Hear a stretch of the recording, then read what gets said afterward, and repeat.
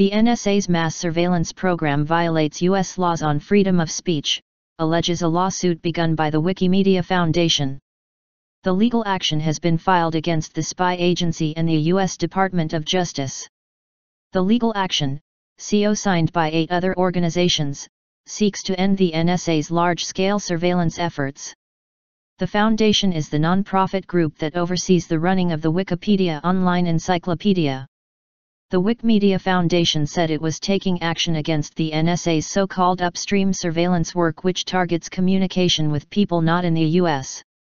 Such spying violates U.S. laws on free speech and those that govern against unreasonable search and seizure, it said.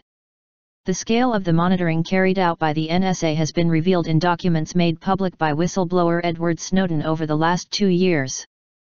Some of those papers show the NSA tapped the net's backbone network to siphon off data.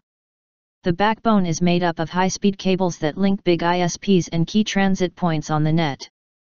By tapping the backbone of the Internet, the NSA is straining the backbone of democracy, said Lila Tretikov, executive director of the Wikimedia Foundation, in a blog post announcing the legal action. Targeting the backbone means the NSA casts a vast net and inevitably scoops up data unrelated to any target and will also include domestic communications, violating the rules governing what the NSA can spy on, said Ms. Tretikov.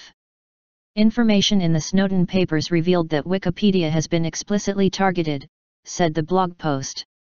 By violating our users' privacy, the NSA is threatening the intellectual freedom that is central to people's ability to create and understand knowledge, said Ms. Tretikov.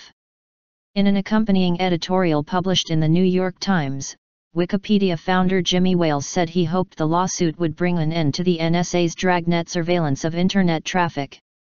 Other organizations joining the lawsuit include Human Rights Watch, Amnesty International USA, the National Association of Criminal Defense Lawyers and the Global Fund for Women. The NSA and DOJ have yet to comment on the legal action.